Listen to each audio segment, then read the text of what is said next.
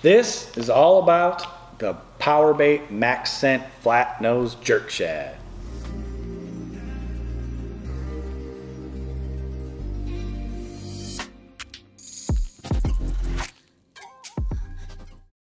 So this is the Flatnose Jerkshad from Berkley, and this is in their MaxScent formulas. If you're an avid angler, I don't need to tell you anything about Flatnose MaxScent baits. They've been the hardest thing to get in the entire fishing industry, and I mean that. Everything's been hard to get, as you guys know, but most of all has been like the flatnose worm and flatnose minnows, and this Flatnose Jerkshad is absolutely a fish catcher for a couple reasons. This style bait was actually one of my first confidence baits on the market. That's a soft plastic jerk shad or jerk bait. I fish like a 4/0 style EWG hook in them and fish them weightless, and you can get smallmouth, largemouth, anything that swims. You fish it like a jerk bait on kind of slack line and twitch it around and wait for a fish to pick it up, and you just set the hook.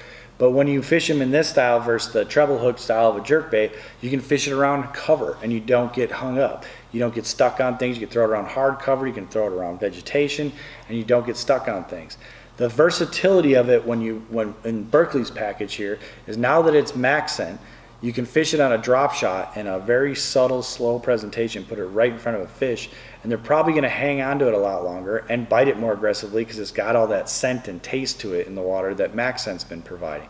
That's been proven out already, I think. I don't think I need to sell you on that. Do your own homework on the MaxScent stuff, and you'll see why anglers are paying a lot of money to get their hands on this stuff on the secondary market, because of the fact that this stuff works. And in this style bait, you've got the versatility of being a chatterbait trailer. You've got the versatility of being fished on a jig head and snapped along the bottom. You can fish them on a Carolina rig. A fluke on a Carolina rig has been a long time standing great way to catch fish. But to me, the #1 way to fish this is just grab yourself like a 4/0 EWG style hook, rig it up Texas style, where the hook's just pinched into the top here, so you're weedless pretty much, no weight in front of it.